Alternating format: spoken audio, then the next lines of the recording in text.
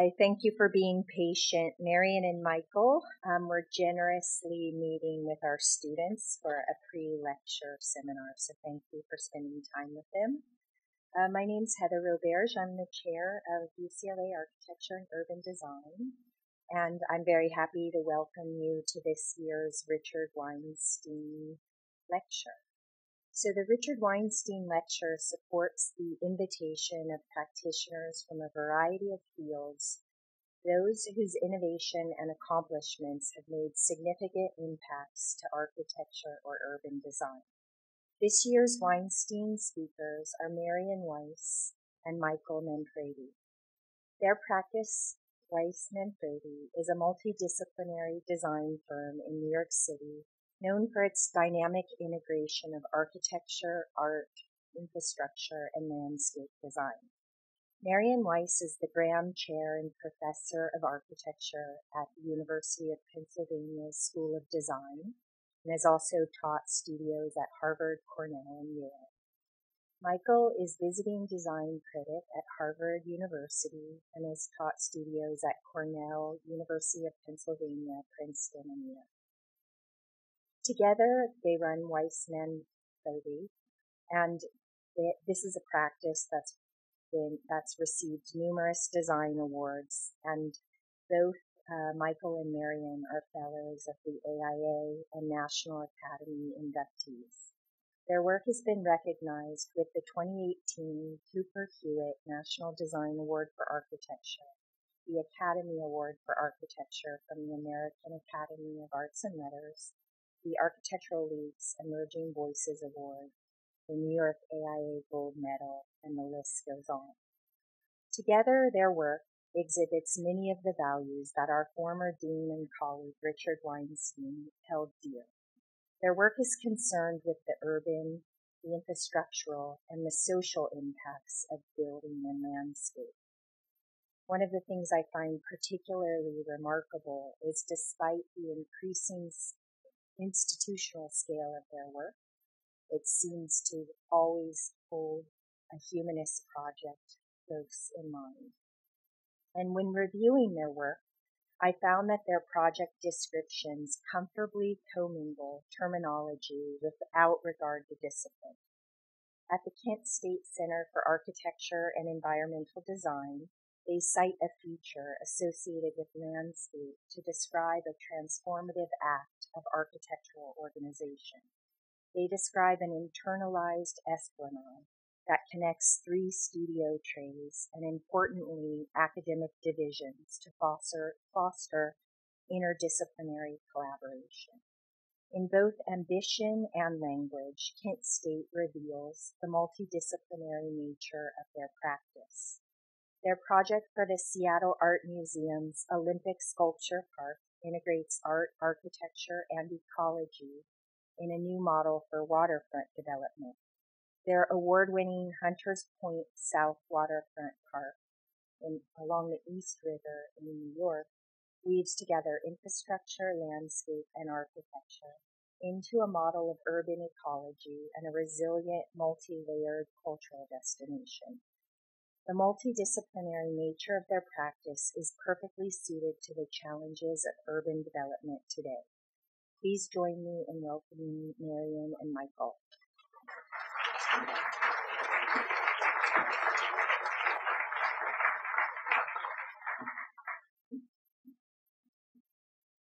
Thank you, Heather, for that beautiful introduction. And I think beautifully positioning what this lecture, the Richard Weinstein lecture, is bringing into focus, which for us is really recognizing that the kind of behind-the-scenes infrastructure and underpinnings of how we shape our cities and how architecture, in a sense, can give measure to those things have to be woven together by larger ecological, social, economic, urban, and territorial questions. And those territorial questions, we think, are incredibly interesting when we think about his legacy impacting both the city of New York and the city of Los Angeles, and recognizing that the impacted territory of New York or the expansive territory of Los Angeles have different sets of opportunities, but leveraging larger behind-the-scenes forces first to impact that which gets impacted second is remarkable and will play out in some of the discussions that we'll talk about this evening.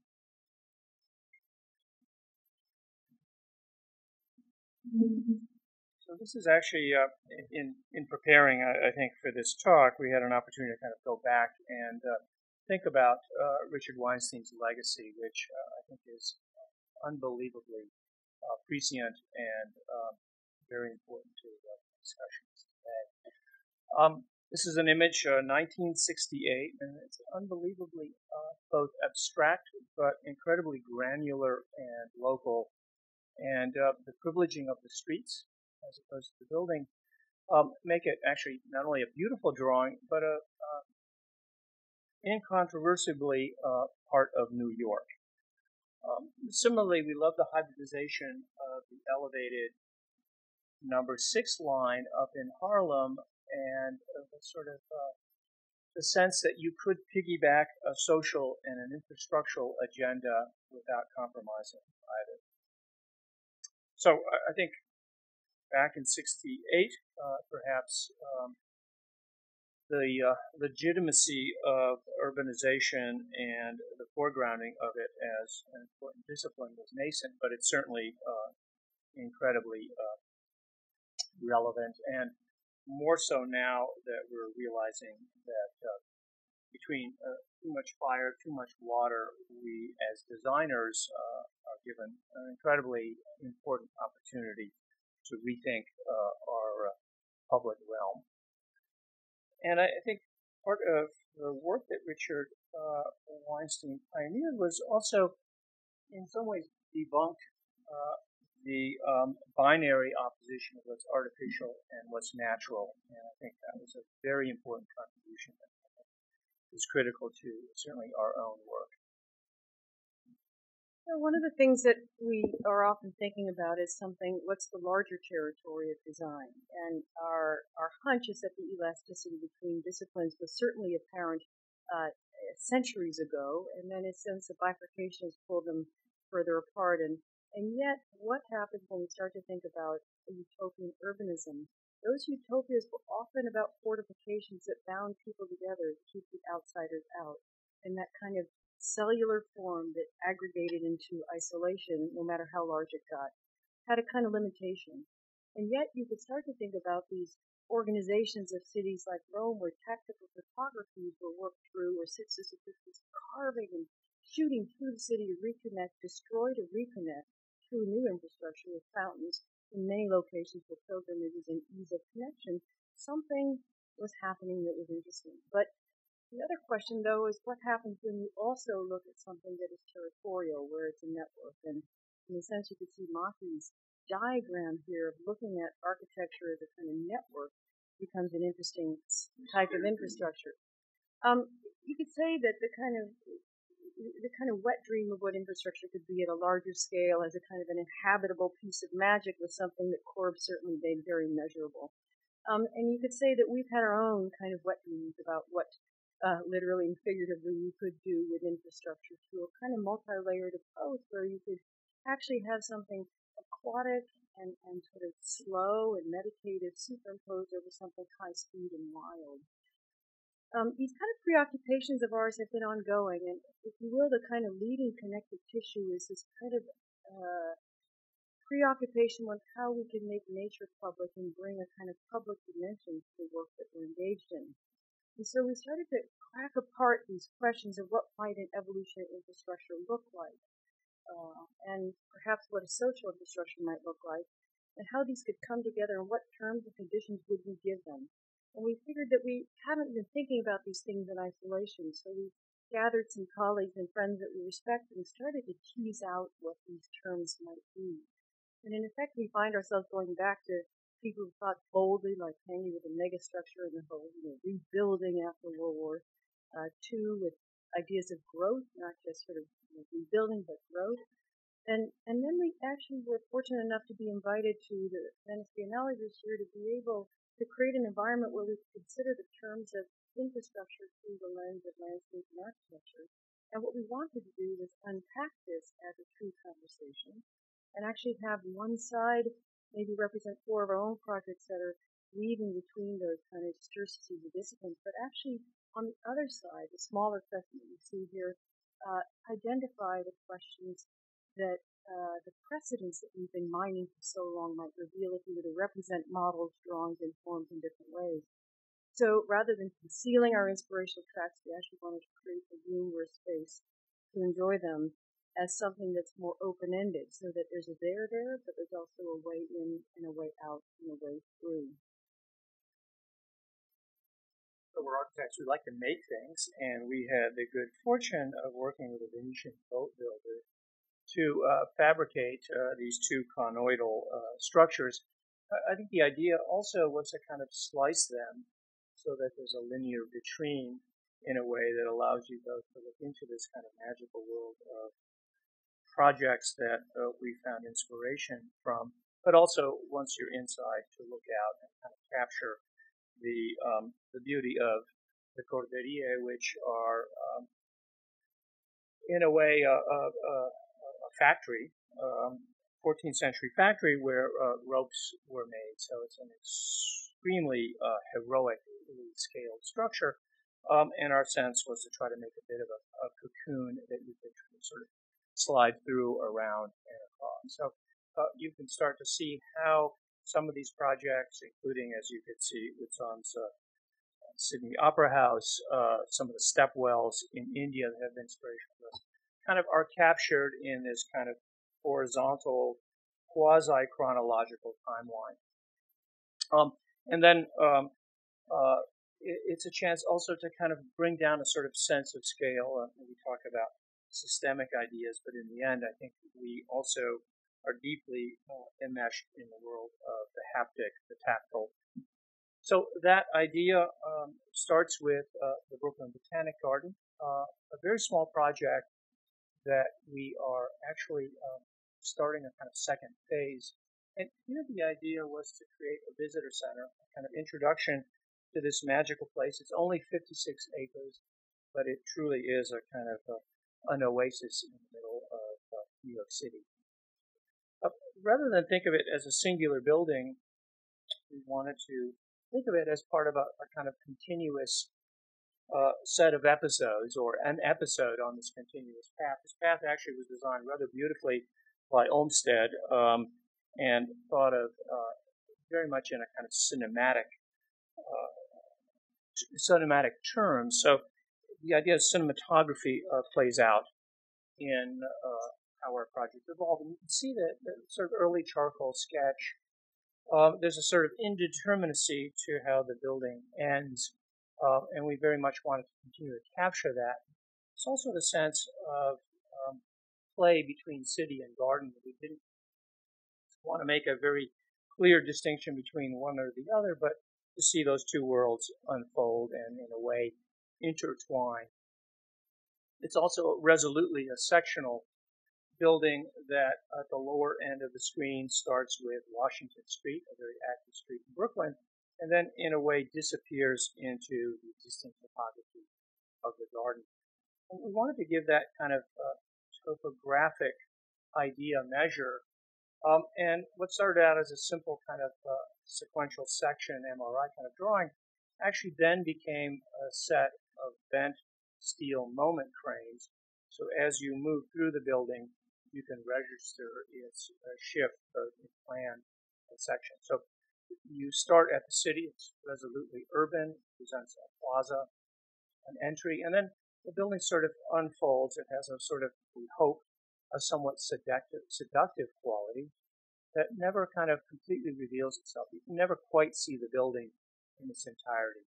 At times it grades open, at times it continues in a kind of parallel path. There are a number of event spaces, this being the kind of primary event. This is sort of essentially a kind of a two-sided room that kind of unfolds and also reveals the sectional quality of the building. You can see the kind of clear story. So you slide through the building from both sides, seeing it from above, below, and across. And across becomes a really interesting intersection because at that point, we're really keen on the possibility of this building becoming equally a part of the garden as it is a part of the city. And the kind of green roof here, a 10,000 square foot experimental green roof for the garden, becomes a new garden for them. But also it allows us to create this inhabitable topography. We are up literally 14 feet above the main level of that space as you come in from the subway side and cross through the building.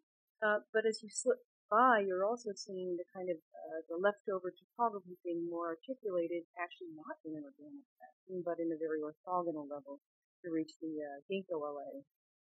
But the question of being able to simultaneously be equal parts garden, equal parts architecture is one where that idea of being able to mostly make your way into the garden and allow the building actually to be a subset of that narrative becomes pretty important. But the idea of change and being very much part of the seasonal expression of the garden, being able to potentially host new ecologies becomes important. The garden's very, very proud of being able to host these new ecologies in their green roof. They're less proud of this new ecology that's starting to actually impact the growth, but you could say that there is maybe a kind of a resonance between this whole idea of evolution and change. But it really is one where at one moment you could say it's a kind of luminous lens and yet part of the conservatory language that's down at the other end of the garden. But it's also something that has an indefinite sense of beginning and end of where it resides if we're approaching from the subway. But the idea of being able to play hide and seek within a garden where the chapter of the Japanese garden is an important one to have autonomy. You can see it whispering in the distance. Or actually being robustly half city, half garden, half landscape. That kind of stretch becomes the ideal query.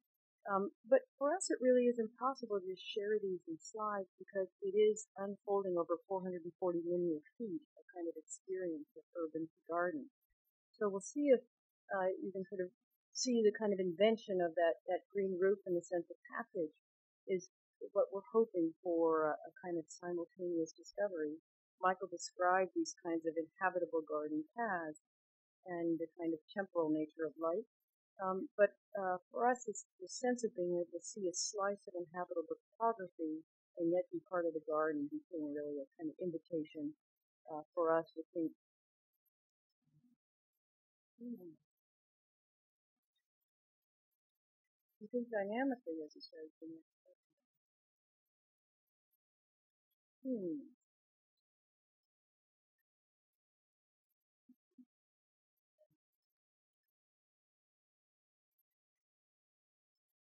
Thank you for that. Chameleon like change to the next project. But the Barnard College Diana Center is in many ways the same kind of this kind of sibling, half urban and half interior. Barnard College, as you know, connected to Columbia University, both physically and ideologically. It's still hidden or was hidden behind the big concrete wall, which was their student center on Broadway. The safest way to protect female students is obviously to make the student center out of 11 inches of concrete. But nonetheless, when due to secure the president said that we're going to turn this into a creative arts center, we had 110,000 square feet at stake on a tiny site. And our question was, well, what about the campus itself? 4.5 acres, you've got 2 tiny bits of greenery. What would happen if we could create a whole connected campus and not just one building? And so we actually looked at this kind of incredible problem of 110,000 square feet. Vertical building meant to have the kind of lateral peripheral vision that creative arts benefit from. How could we actually take the idea of connecting the full landscape across those 2 old landscapes and also pull that idea up all the way through to actually create visibility within that structure? And so we kind of tried to distill it down to the essence of what we were trying to achieve, which you could see in this charcoal drawing, ascending up from the landscape into the landform of volumetrics of the building. Just so you know, you'll see a collection of charcoal drawings in here. Michael and I both have discovered being equally left-handed and equally predisposed to the indeterminacy of charcoal. You'll see that that's been our way of working for some time. Again, you see this funny edge here of greeting for the student center as it was. We used all that concrete for the lower 2 levels and kept the foundations, which is very useful, but actually started to look at the Tiffany window, what could be revealed on the campus, and also tore out the bowling alley, which was underneath what we then turned into a green ascending terrace that would then connect and stitch together the historic landscape and the contemporary landscape. You'll also see that the fire stair breaks out. We had such tiny footprints on that building that we felt that the fire stair could act like the kind of crisscross blocks that you might see on a campus being just tipped up vertically on this tiny site. But you could see the idea of actually compressing, even though they're acoustically separated by glass, they're visually connected, so that architecture, art, landscape, and performing arts could be seen within eyesight of each other. In this kind of compressed magic carpet, if you will, we're looking down on the library, down on the dining, down on the cafe, that all of these collapse together, create a sense of a there that is shared as opposed to totally independent. Well, the primary section describes the whole building. We also try to kind of carve out layers of intimacy, more veiled views that would counteract the kind of large volumetric view of the building. The building is clad in 1,017 panels of glass, unitized system, and they tend to register different orientations and different elements on the facade. Part of the kind of accident of sort of pulling charcoal across rough paper gave us the idea, or intrigued us, in the sense of how could you capture a little bit of that in the context of glass.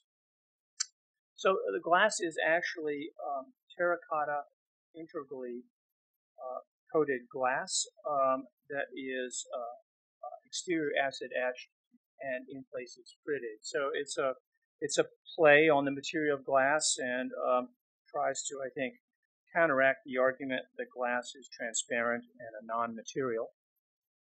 Also, we discovered quite by accident that because the outer layer is somewhat translucent, light will go through, hit a backpan that's about 4 inches away, and depending on the color of the backpan, light would bounce back out. So it would alternately shift from a kind of bright orange to a dark bronze, depending on the very simple shift in chroma of the backpan.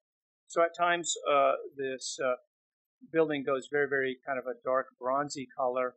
At times, it's a very, very bright red. Often it plays with some of the chroma of the adjacent brick buildings. But we always tend to think of it as part of this fantastic collection of buildings, particularly the buildings on the right across Broadway. So there's a kind of dialogue between the historic core of Columbia campus, Kimberly White, and our much more modest version across the street. So moving from New York to Philadelphia, if some of you have had an opportunity to walk from the train station to Meyerson Hall or to the core, you'll kind of walk through a rather desolate stretch of the campus, sort of a bit of a no man's land between the core campus and downtown Philadelphia. And what was intriguing to us was the sense that Penn's unbelievably prescient plan could somehow translate and inform a very specific lab building, which, as many of you know, generally tend to not be very urban. So the idea you can see in the making of that kind of little red object was to create a kind of courtyard or another quad that would somehow start in a very modest way to mediate between Penn's campus and the Penn plan of Philadelphia.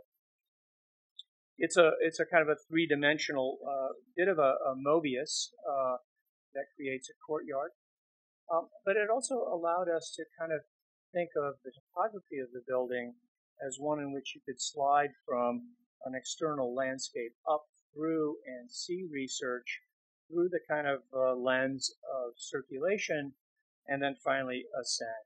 So here you see the building as it opened about 4 years ago. The landscape, the black locust trees, which are characteristic, have since really come into their own. But the kind of mediating space is truly public, and this was something actually that Penn was very interested in the way they wanted to show off a lab, but there's also an opportunity to think of this building as having a much more public agenda. So this lobby is truly public, and what's interesting, was interesting to us, was that the glass that's required to mitigate some harmful UV rays when you're creating or working at the scale of nanotechnology is also a very, very beautiful saffron-colored glass. So that became, in a way, the kind of marker or the iconography of the primary public spaces, but also was an opportunity actually to bring some natural light, albeit very filtered, into lab areas. And folks who work in these lab areas very much need to kind of get a little bit of distance to be able to look out windows because you're working in a bunny suit for up to 12 hours. So you can look through and see the sort of space. And I think the looking through that Michael talked about, the bunny suit world, which is on your right with the amber glass, is one where actually right next to the edge, covering up and slipping up all the floors of the building, is this kind of inhabitable walkway. And just to speak to that a little bit further, we had this kind of a challenge with the lab building, which is electromagnetic interference and vibration interference are counter to the kind of productivity of the instruments that have been used there. As a result, the elevators need to be in the most remote corners of the building so the laboratory work can succeed. Our client, Eduardo Glantz, said, you must build the most irresistible stair because they must use the stair and the elevators are not nearby. So we basically said, if we could actually widen them a little bit more, we can create these kind of collaborative landings because, in fact, it's a 20-foot floor, not 12 feet or 14, 20 feet per lab floor. In fact, you can even see down to the lower level, up to the other. It works very well. But more importantly, we wanted to build on their query about how it's the first cross-disciplinary engineering and arts and sciences building purpose-built on the campus. How could these different disciplines be within eyesight of each other? How can peripheral vision encourage them to actually have a conversation?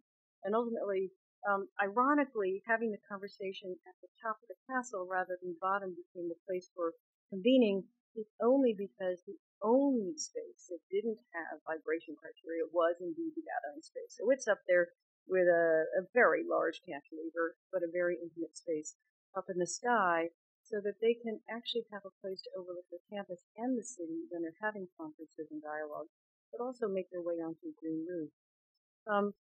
That query, though, is really interesting, which is by doing so, we were able to free up the land so that we could actually create a new garden or green space, much like the rest of the campus.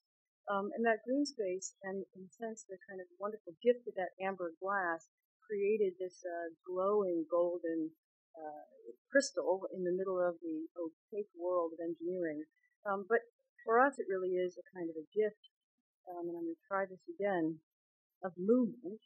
And again, we'll see if I can get the next one after this. But what you can start to see is with the 68-foot cantilever and also the kind of unfolding of the space inside, people are drawn both into the labs and out of the labs.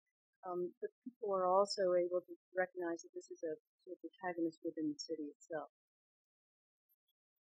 So we'll see if I can make it, but I might ask for my rescue team here. Thank you, everyone. So that gets to the project that Heather mentioned, which is the Kent State Center for Architecture and Environmental Design. And what could be more sobering than being asked to do this kind of a project? We teach in it, we learned in it. But one of the things that was so intriguing about the competition was that they basically said, look, we've got something to do here with our building. We are trying to marry a relationship between Kent State and the partnership with Kent itself. So what would happen if this could be invested in? It made the New York Times that this ambition was on, and you could see to the left the town, to the right the university, and they said, can you build a building that will connect our terrains together? And we thought that was a long shot of a question, but what if we could actually imagine a kind of lens that opened up from the academy to the city and just tip the building a little bit, stretch it as far as possible so that it could, in its 300 feet, begin to merge that. But the other question, though, was if there is indeed an esplanade along the way that connects city and the academy together, could that esplanade also make its way up and through the design studios that actually are going to be alive 24 hours, unlike many other places on campus? So this continuous studio loft then sets up this kind of layer cake, if you will, that ascends to the highest edge, which is where the tall buildings are in the city, and descends to the height of the buildings on the rest of the campus on your left, and stretch across and leverage the section. But it really is an incredibly simple diagram, but also an incredible way to stretch the site and actually stretch the diagram of their esplanade that they had already built, like courtesy of earlier design. But what you can start to see here, though, is this invitation to come up and ascend and make your way into the studio space is also looking straight down to the channel where the library and the event space are. This is looking both down to the main level, but also into the studio. You start to get the sense of this northern light being an incredible gift. It's the first time we've actually been oriented in the way we wanted to be oriented on a building. But you can start to see this compression. This was the first day where they said no computers. Bring out your green Borco, and we thought that this was a marvelous time warp for the start of school. But you can start to see this kind of collapsing view, and up on the left you see the critique spaces, so that all the reviews are sort of within eyesight of, although they're acoustically distinct from the studio space. Looking down, first-year student, her top, carefully matching the green Borco, looking down, and you can see this is what the infancy at the beginning looked like, although it's looking very different now. We actually like the mess on the right, which probably occurred 2 days after the building opened up. But I think also those of us in this room who are in an architecture school, those of us who teach, know that lateral learning is actually the most significant. So the hope is that you're always seeing and being seen. When you're sharing your work, you're part of a much larger community. And similarly, the hope is that that community could be stimulated by some of the work they see being created. The most public part of the building is actually the library, which is located closest to the town. So there's another entry, and the idea of making this as a kind of little building within a building allows the view of the library to kind of be framed up as an almost autonomous part or object within the building. But it was also our intent to kind of think of these multiple scales. Kent is an amazing small town that's urbanizing at a very, very fast rate, and what's particularly interesting is the kind of shift of scale and materials that you see here. Very, very simple domestic wood frame structures to larger brick buildings, and we were intrigued with the idea of brick. This part of Ohio was home to probably several dozen brick manufacturing plants. There are sadly only several left. So we worked very closely with Belden Brick in a way to resurrect an old beehive kiln that they were ready to take down and demolish. And when you create brick in a beehive kiln, one of the characteristics is the incredible range, chromatic range, which is often seen as a pejorative. So you see this beautiful structure, and what really intrigued us was the shift in color, but also the tactility of the brick, and some of that is a function of especially extruded bullnose brick, but also each brick has a slightly different chroma and a different sort of sense of touch. So you can start to see the kind of combination of brick and glass, these kind of big, in a way, glass kind of greenhouse-like structures, very simple actually, very inexpensive, positioned on a simple brick base. The building is often seen on the oblique, so we like the way these kind of blue monitors tend to kind of collapse. This is a very recent building, a tech center for Cornell Tech.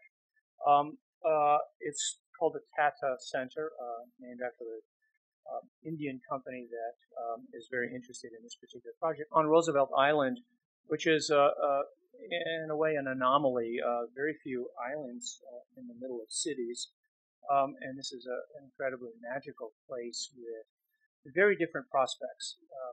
Manhattan, Queens, very different kinds of views, but also, as we talked about earlier, an area incredibly prone to flooding, as was the case during Hurricane Sandy. We were given a rather lumpen, fat site. You can see the dimensions were almost square. And the first thing we did was to try to reconfigure that site to take advantage of the opportunity of being on an island and having two views. The building is split in into prisms. Those prisms essentially are carved so that rather than 4 corners, you have 8, and you have an opportunity to engage a smaller number of companies and occupants so that the sort of sense of scale of the building is in a way democratized. But also the section's played, so there's a kind of piano nobile that recognizes the inevitability of flooding on this island and the inevitability of flooding in the whole New York region. So it's a building that, like Kent, is resolutely sectional. So you traverse off of a kind of a public street into a piano nobile and then finally up onto the building on the right is Tom Main's Bloomberg Center. So there's a kind of a dialogue that these two buildings play with each other. And then you can start to see there's a kind of large oval that's been defined as the sort of the point at which several buildings will start to cluster as the campus is developed. But we're also very intrigued with the kind of play of the kind of speculative quality of the mullions so that they could pick up and intensify the quality of light over the course of the day. And similarly, that sense of change is played out as the building is seen from different orientations. But, the idea of splitting the building, though, was very important, in part because we had this opportunity to have river-to-river views, but we also were given a very awkward lumpen site for a kind of a building that was neither too tall or too short. By dividing it, though, most importantly, that open green that Michael described was also something you could pull all the way up and through the building. And in so doing, we were working with a field operations landscape architect for the master. They were doing a campus overall landscape. So we were able to actually extend from that language to carry a new ascending terrace to exceed our FEMA limits, and also come into this kind of conservatory greenhouse, which then takes us to this center point, which is almost what we call the kind of steps of Roosevelt Island, stretch maybe. The point, though, is that you could be able to stand here and look right across the river. I mean, we're literally at the narrow point here where we can almost touch the water on both sides. And be invited to look into the kind of master studios. And I think one of the more important things is to say that this is a multidisciplinary tech campus that 1/3 is for the academics, but 2/3 is for entrepreneurs. So this is the kind of funded and unfunded cohorts coming together. So to have a 2-story studio here, which has shared breakout spaces that look out over this island and onto Manhattan, is really a spectacular kind of setting to have informal conversations. And these stairs then now take you up to the kind of funded entrepreneurs who inhabit the upper floors of the building. But again, we're generous, you see, massively inefficient around the kind of circulation areas to set up the possibilities for these kinds of meetups and conversations. Sustainability is very much a priority on that campus. Tom's building is just an exceedingly beautiful demonstration of platinum. Our building is actually 60% opaque, 40% transparent, although with crystalline language looks as if it's a lot more transparent. But you can see this idea of lofting structure and still packing an enormous amount of insulation. And then we also have this wonderful, I would say, ongoing collaboration with Tom's building, in part because the 22,000 square foot solar canopy that's sheltering this rooftop terrace contributes the energy to the Bloomberg Center to allow it to be net zero. So this kind of idea of a kind of campus collaboration only got us to LEED Gold, but that's all right. We're not sensitive about it. But in any case, so the idea of still waiting for the payback.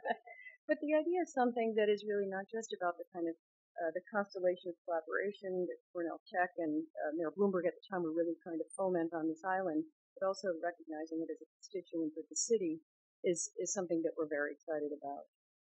Which leads us to being a constituent of another city in another place. This is very much a work in progress. We kind of feel like students presenting to a distinguished jury, so you'll have to be patient with us. Delhi is an incredible city and an incredible country, and I think the sort of sense of language of both architecture and landscape have been inspiration for the last 20, 25 years. We were very fortunate, or are very fortunate, to work on the campus where Edward Durrell Stone did this very beautiful chancery, and part of the goal of this project is to build a set of buildings adjacent to it so that this will be saved and ultimately restored. There's a moment when the State Department thought of tearing this down, which is unbelievable. But it's also a part of a embassy campus or compound that has an incredible legacy and is completely intertwined with India's nascent development as a great democracy. And this was our client, so I think I can linger on this for a few moments and be somewhat wistful. But it's also, we started with this idea of, rather than think of 3 buildings, 4 buildings, think of this as a kind of a connective, a sort of a tapis vert, a green carpet that first and foremost connects existing and new buildings. So you'll see the ultimate build out. 50% of these buildings are existing and will be restored. It's also a project about walls, which are important to traditional Mughal architecture, but also a sense of layering, a kind of a sequence from public to much more private, an idea of playing with vertical and horizontal planes to affect a slightly sort of synchronized idea about topography. So the ceremonial route is first introduced under a canopy of Onyx trees, where you see our addition and then the Edward Railstone building on the right. We pushed our building back so that the Edward Railstone is the kind of primary initial protagonist. But it's also about taking an extraordinarily large amount of square footage and essentially carving it into the ground plane, which is actually a very typical Indian way of developing the event of the Sikri. The kind of modulation of the ground plane is exquisite. So there's a sense of a series of wells that both collect water and bring light below. And it's also an opportunity for us to keep this building a little bit lower than the Edward Railstone masterpiece. It's also an opportunity to play with the kind of incredibly bright light that is so typical in Delhi. The sun is almost always overhead. It's very, very hot. It's also an opportunity to collect rain. And you can start to see in the development of the facade an idea of mitigating this bright light as you move through the space. The buildings are folded slightly so that there's always a sense of seeing them on the oblique. And the oblique and the kind of protection from the sun was something that we were actually really intrigued on the Edward de Railstone Chancery building, with both his sort of engagement, tropical modernist sort of statement of screens, but also the kind of stacking of columns. It's an interesting combination, but apparently quite awful to be in those offices and not to be able to see out. So we wondered what would happen if we started to hybridize the language of columns and the screening to create something that could both screen but also offer optics out and deal with the kind of sun shading without the kind of full overcladding of the building. And that was a series of exercises that were also simultaneously, on one hand, sort of going through incredible strong programming for the sun shading, but also doing our studies in charcoal of what it would be to have some areas that are fully clad in drum-like stone sort of drum with a canopy sheltering the arrival, so that we could actually take advantage of this language and dialogue with both the kind of canopy and the kind of screens that we saw that in the Railstone, but something deeper in the history. But also carving in, again, you could see that lower level. We have probably 30% of the program of this building is underground and under green to keep the building in scale. You can start to see it here, though, that idea of being in full dialogue with the other buildings on the campus, including the ambassador's residence in the distance. Turning around to see the arrival, again, there are checks and thresholds. But more importantly, too, the idea that water, which had been used just as an honorific circular reflecting pool in front of the Edward Railstone Chancery, we wanted to kind of invert that question and go actually deeper, maybe towards the possibility that the water here could be experiential, and evaporative cooling plus the shade of the canopy might make the arrivals become very different and yet still keep an honorific identity. So security is sort of on our mind, and you could say that a tiny little project here in the Novartis Visitor Center, the big security issues since pharmaceuticals have such challenges keeping their things private that they need to keep private, and and yet still welcoming people. We were tasked with the tiniest project on that campus, this is headquarters in North America, to actually create something that wasn't just going to be the security booth, which they had, but actually create a visitor reception building. Tiny building, large landscape. So our query was, how could we actually thicken a wall and recognize the fact that this had formerly been a fence and guard booth, and if that fence could actually, and the booth could be broken open to become embedded in the landscape, we could actually start to see something that would create a kind of transparency, really figuratively, on what they do on that campus, give you that kind of, we call the purgatory space at the threshold, air side, and land side. But this is the place where you are either allowed to go onto the campus and greeted and escorted or not. But once you get through that threshold, you are actually able to look out onto this garden that shows that you're truly on the campus side. And from there, you're picked up and shuttled and brought onto campus. And that idea then of the fence is very real. The requirements were very strict.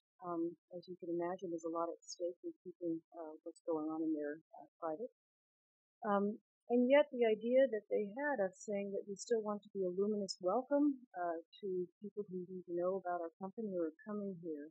And so this idea of this tiny building sort of stretching across and becoming an emblem for that gateway was a great task for us to sort of put security on its head and view. So that gets us to another earthbound project, the Olympic Sculpture Park, one that some of you may know is sort of this funny condition at the edge of Sound. And yet you could see this location on the waterfront in Seattle when people said, oh, we're on the waterfront. We thought, great. Until the competition said, oh, it's not really one side, it's three, and we'd like to actually have 3 separate parcels, hire 2 artists to do fabulous infrastructural bridges. But please do a competition entry that suggests what you think of that hand. And our query was looking at the failing seawall, the 4-lane highway, the train tracks, the contaminated site, that maybe we could actually think of something that would allow one continuous landform to bring into focus all these divided territories into one. And it really was this question of a kind of an infrastructural X-ray that we started to interrogate, to simultaneously think about how could we actually connect everything, keep the trains going, keep the cars going, keep the excitement of all these things going on simultaneously, and perhaps create some salmon habitat. So how do you in 9 acres deal with all these systems, all these agencies, all these approvals, and actually integrate infrastructure in a way that actually can be superimposed and woven within it? These systems then, we actually started, as Michael sort of described in the Botanic Garden project, we actually created this kind of systemic shearing that would allow a chameleon-like presence of urbanity on one edge and a whisper that went underwater into the tideland to the water. 200,000 cubic yards of earth we were fortunate to get because just downtown, a mile away, the museum was excavating for their new museum expansion downtown.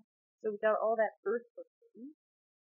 And then we were able to kind of do the zigzag and construct this earthwork that would actually come down the wall. We originally had poured in place concrete walls, an idea. We were just crazy over budget just for the walls alone, exceeding the total budget of the project. So our engineer suggested, why don't we do something as simple as the highway building earthworks, which are the gabion walls there that you see, MSE, mechanically stabilized earth. And on top of that, because of the seismic activity, we put these precast concrete walls that overlap each other without cracking, so that you could actually get your natural 42-inch high guardrail in one move, all trucked down from Canada.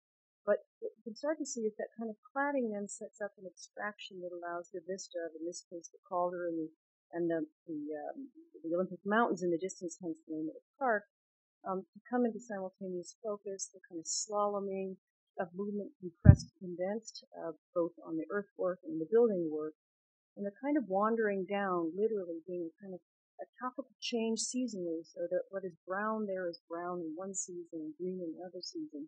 So it is both artificial and natural every step of the way, where you can start to see, in fact, this is that incline up the hill. The building takes advantage of that to provide a kind of parking entry below and a kind of framework above. And that shearing, again, allows a kind of window out to the lens of the park and a window into the lens of art. You can see Pedro Rey's incredible piece here and his cupolas suspended looking out over the bay. And then the idea of even being on the street, if you're a cab driver, you can look all the way through the building. There's a 6-foot cut that strikes the whole course of the building and looks all the way out. But in fact, it's not just the cuts through the architecture, but the cuts through the land. In this case, actually creating a valley that would allow Richard Serra's incredible piece Wake to actually have a home, and also the top of that piece at 17 feet high would be dead on flat with the street above and also the walls above. Actually, it was an incredible opportunity to work with Richard Serra, who's very, very sophisticated sense of space and scale. So, as Marion said, the top of these complex 5 figures aligns with the street, so you get a gauge in terms of section, but also plan. The other thing that was very important to him and to us was the interplay between the straight lines and the curvilinear forms. Richard was really emphatic that those be straight lines. He may not have been so emphatic. We joke, we sent him this image. We said they're all bowing down to his sculpture. I think he liked that. But sometimes things happen that are quite wonderful and surprising. We never anticipated yoga in the context of art and ecology. But as Marion said, the park wanders from the city to the water's edge. Here you see it in Monbon's photo as it sort of collapses itself over the highway, so that at one point the highway essentially disappears. We're standing dead center on Elliott Avenue, which is one of the primary arteries north-south. Then it slides over the train tracks in the upper left, so it becomes overtly bridge-like. You can see the kind of sliding over Elliott. And then this piece also allowed us to collaborate with Teresita Fernandez to do this very beautiful Seattle cloud cover fence, throw fence. So the play of light against the precast is serendipitous and quite magical. The idea also of thinking about art in new ways, Mark Dion's piece, which is the greenhouse, houses a 80-foot long log. But I think the one area that we've been most proud of, and we've now gone back twice to monitor this over the 10 years when the first phase of the park opened, is the waterfront, which is truly public. And it was a chance to rebuild a failing seawall and to engineer a beach. There's nothing actually natural about what you see. We worked very closely with a series of hydrological engineers to construct the right shape. And fortunately, nature came along, a big storm, and dumped about 100 logs onto the beach, and we were the beneficiaries of another designer in a way that did their mark. But we've now come back, and Wash U is checking salmon habitat, so it's really interesting to see that juvenile salmon do like well-designed places. So we're happy about that. So this was a park 10 years ago, actually, on opening day. This is our last project, and this also is a very slow project. It's an urban park on New York's East River with, in a way, close proximity to a number of important and very visible structures and buildings. You can see the site here. Here's a close-up just before we started work. It was an industrial site.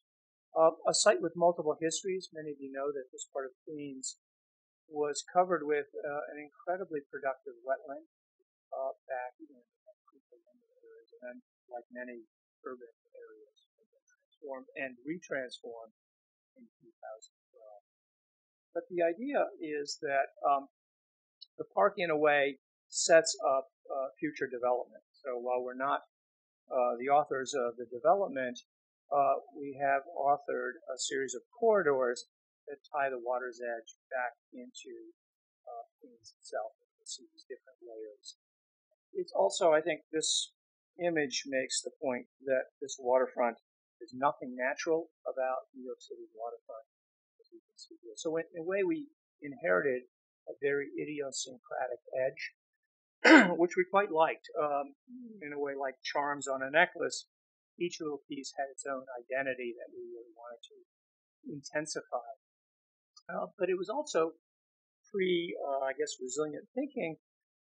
So the idea was actually to create a waterfront that was both hard and soft, so that in the event of a very large storm, excuse me, we could absorb water. Marion will share an image of the little island that gets created as a sort of essentially a new island, depending on both the storm surge, but also tides. So a sort of sense of metering over the course of the day and using that meter, the tidal meter, to change the shape.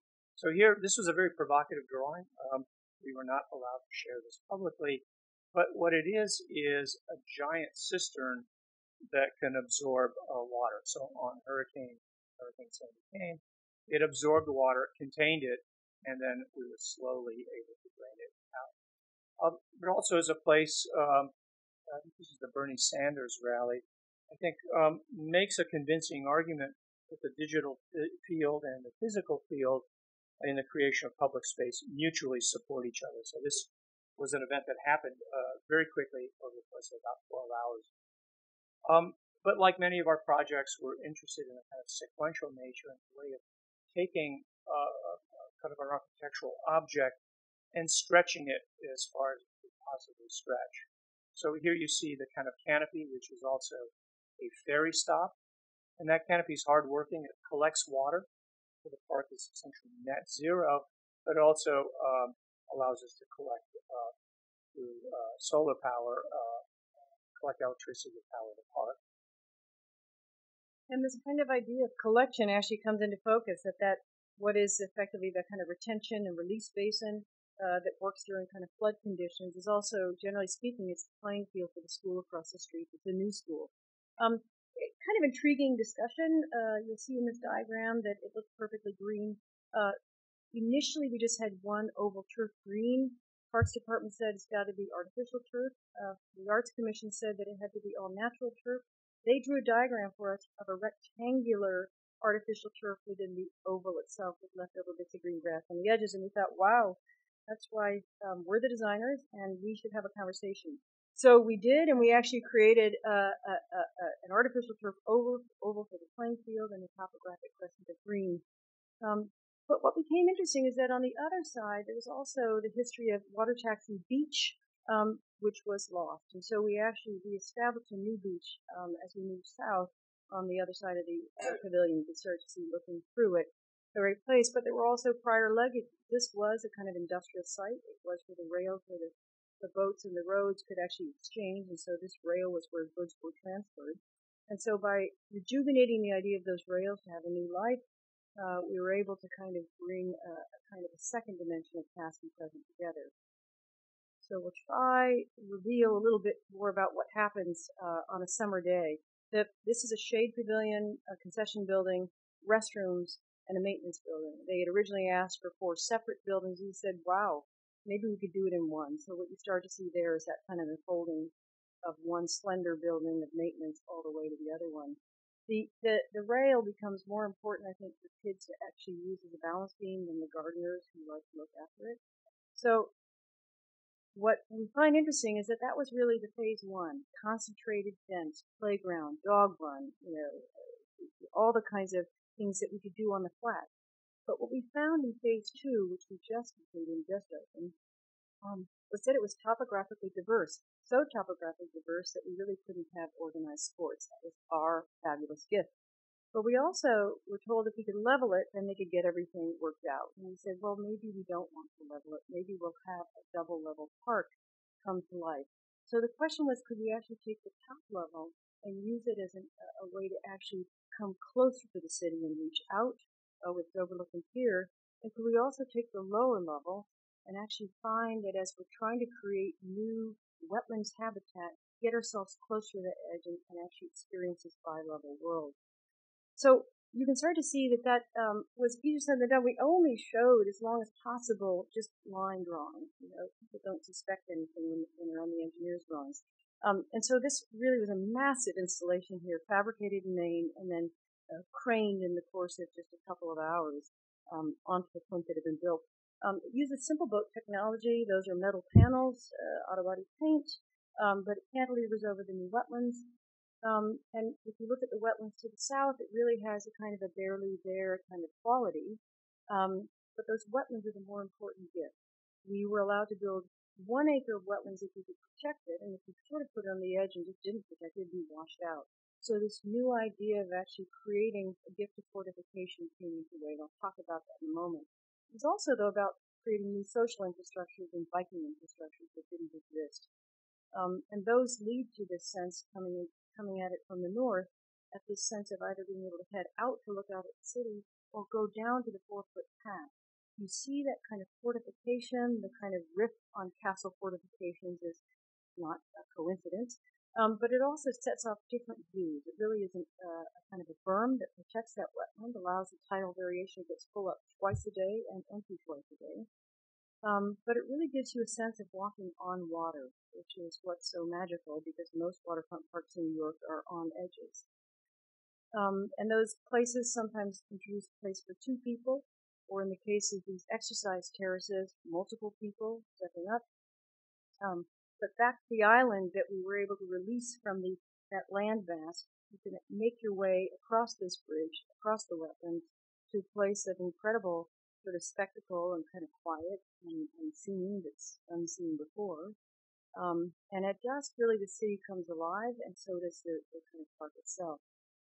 In fact, it's all about leveraging something that's far larger than the kind of finite nature of the architecture or the landscape, but actually lofting up and leveraging the idea of a kind of a section that's obvious in the water.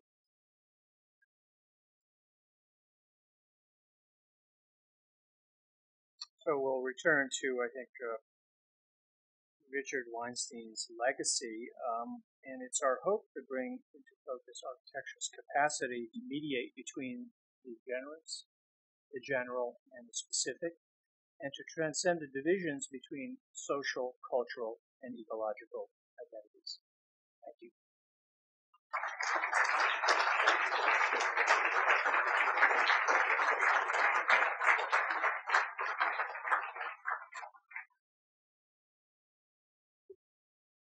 We're going to take questions.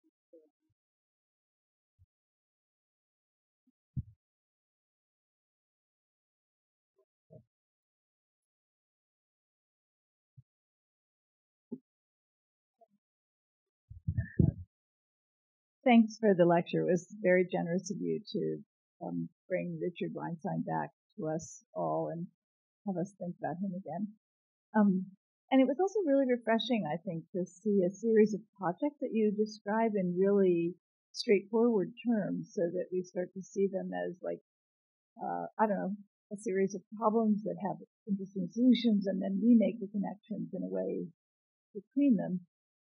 One of the things that it made me think of is that I think Richard imagined his work in New York as kind of building an infrastructure that architecture would then populate. And the infrastructure was a background piece. And it seemed to me that your architecture is really, I think you used the word stretched in order to make it into infrastructure so that you're actually really manipulating the architecture in a way to become infrastructure. And I don't know if you would want to comment on that or if you think that's an accurate reading of the bridges between them, but it's pretty heroic sometimes what you've managed to accomplish by actually non-programmatic elements that work infrastructurally. You know, your question's a really interesting one. Your observation about stretch, I think, is something that we find ourselves inevitably trying to do because the confines of an architectural problem are often really limited formally, but the capacity of being able to engage larger terrains is super interesting. We've also found that nobody ever questions infrastructure engineering, and everybody questions design and architecture. And so being able to kind of take on the territory that remains unquestioned allows you to have incredible freedom and far more impact. Someone paid us a great compliment, referring to the Brooklyn Botanic Garden. They said, well, your project is so much better than the photographs. And yeah, at first you thought, well, the photographs were bad. But we took that as, well, anyone would take that as a compliment. But I think we like the idea that you can't quite tell where the building stops or where it starts in that sense. of indefiniteness is something I think is very intentional.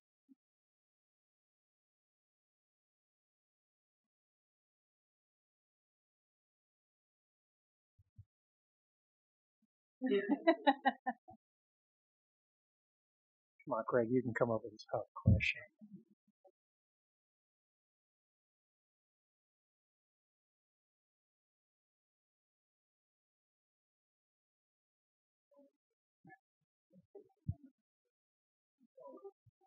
The mock-up of the glass structure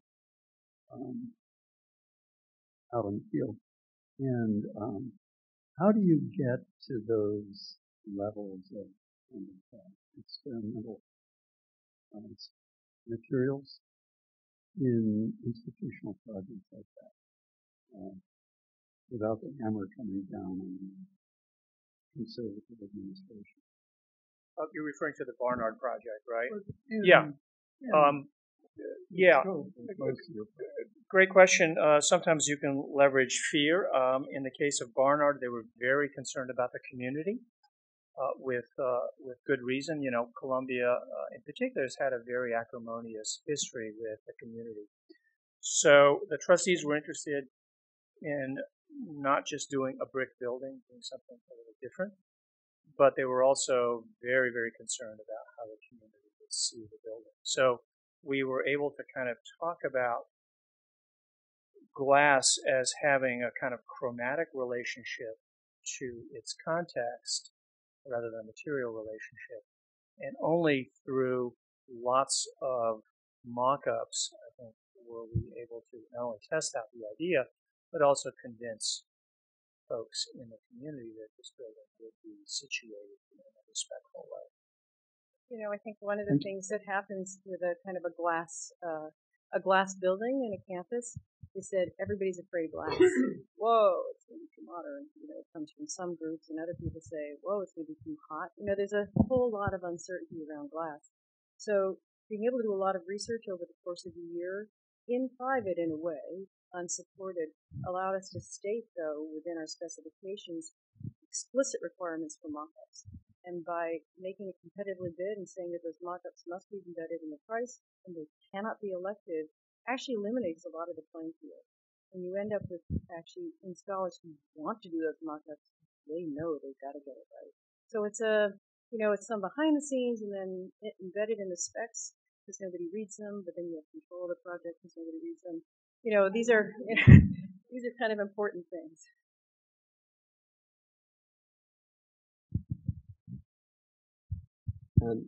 This isn't really a question, maybe more of an appreciation. Having explored a number of these buildings that you've shown, what struck me and what seemed like a consistent theme running through them all was the fact that the geometries are complex, and yet the feeling that you get as you move through the space feels inevitable, as though it was had to be that way, whether it be the Botanical Garden or the Penn academic building or Hunter Park. And I wonder if that conceals a lot of iterations that you go through before you reach that final point. Lots of arguments, false starts, blind ends. Yeah, I thank you for pointing that out. I think we would hope that the buildings, complex as they might be, seem effortless.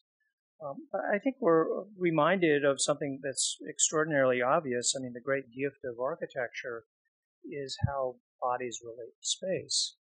And we, I think, have always been stimulated by artists or filmmakers who really appreciate how you move through space. And I think we're realizing, I suppose, after several decades, how important and what a great gift that aspect is, that characteristic of architecture is.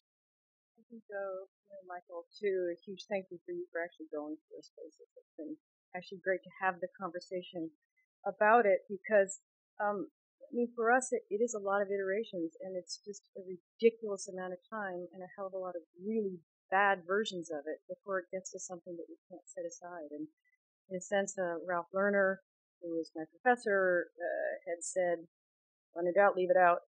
And that's not a bad thing. It helps when you're saving money on a project. It helps when you try to add too many of your ideas all in one. And distilling it down to something more essential ends up being the thing that thrives and moves us forward. Actually, sometimes value engineering is not a bad thing.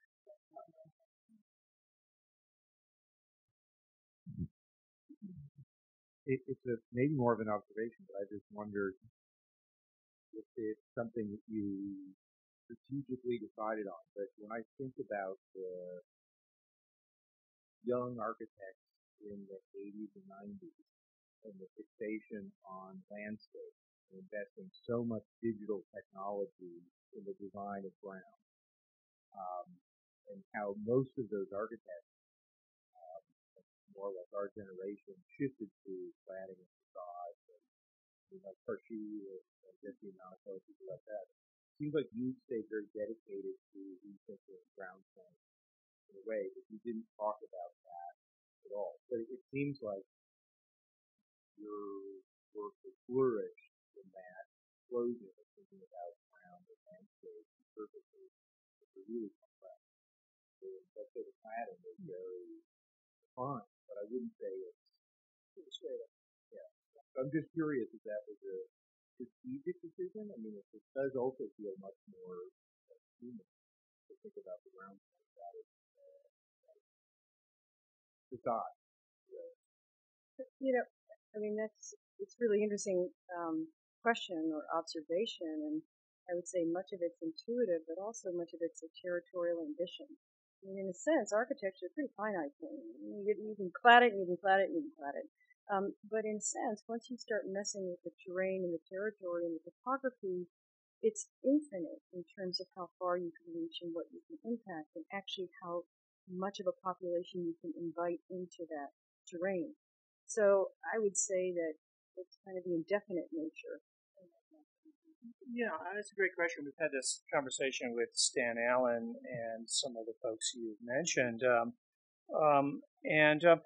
Some of it was actually luck. The Seattle project was a competition. We were competing with landscape architects and architects, it got built. So we really had to think very deeply about how the ground plan was made, which is very different from how it's drawn because it moves in ways that, well, facades move too, but it moves in ways that are much less predictable. And after that, I think we had the opportunity to work on Hunter's Point with Eero and TVA and a whole bunch of other really talented people. And there, I think, Greg, the issue of impermanence became much more foregrounded. Water does things that you can't quite control in ways that you can't quite predict. So I think some of it was just the luck of engaging in projects that demanded us to think that way.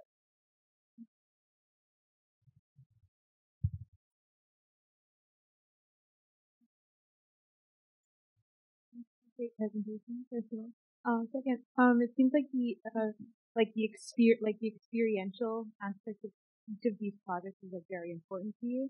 So I'm wondering if you had any surprising experiences that people have told you about in these projects, after they were built that you weren't expecting. We had one surprising thing. We were sitting on an airplane next to a guy flying over Seattle, and I was too embarrassed to say we designed this project, but I asked him what he thought about the Olympic Sculpture Park, and he said, my dog loves it. So take that as a compliment. It's a great question. I think both our biggest hope and our biggest fear is that we're going to be surprised by how our buildings are used. There's usually that first month where I really do want to put all the garbage cans back where they're supposed to be, and I get all kind of obsessive, compulsive pre-dinner party mode for about a month. And then it's kind of good to let it go. And then the kinds of exciting things happen when it's claimed and shaped in ways that we didn't expect. And you could argue that there's been too many weddings by the train tracks in Seattle for safety's sake. But there's been a kind of a hoopla that's been created on behalf of those folks who are getting married. And also in the Varner project, too many people are putting things on the glass, but all of a sudden, 4 stacks of layers of glass with posters built up as a new collage of what you can see or not see. So, in a way, I think that once we sort of get over my dinner party prep mode, the kind of magic of things being done and redone, or nature taking over and showing things that grow and don't grow, gives us kind of pause and maybe a chance to start again. That's actually a really good question. I think we hope that our buildings are armatures that will invite use and participation, and there's some areas of the buildings that work more successfully than others. The stairs that Marion shared on the nanotechnology building were seen initially as really frivolous, but it turns out that the lab technicians and the scientists all gravitated, because when you're working in a lab under very intense, very close, everything's foregrounded, the ability to get outside and get some distance was incredibly important and very important to their health. So they became the biggest advocates and the heaviest users of what we thought was a slightly monumental architectural gesture.